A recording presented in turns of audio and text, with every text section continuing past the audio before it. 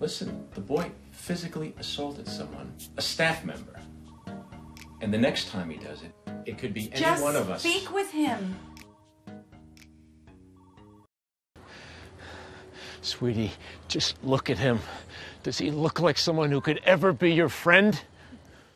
You're precious, Diana. You're very precious to me. And I got you another present. Mm-hmm. Another present.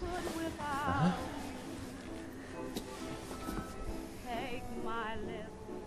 Wow.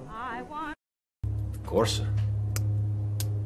I know things are deplorable now, but I am convinced that history will repeat itself and the nationalists will prevail in the end. We must maintain hope, sir. Hope. Rose.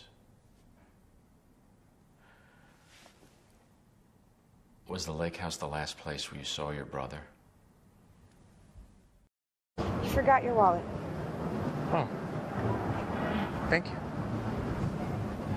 So, we'll be back tomorrow?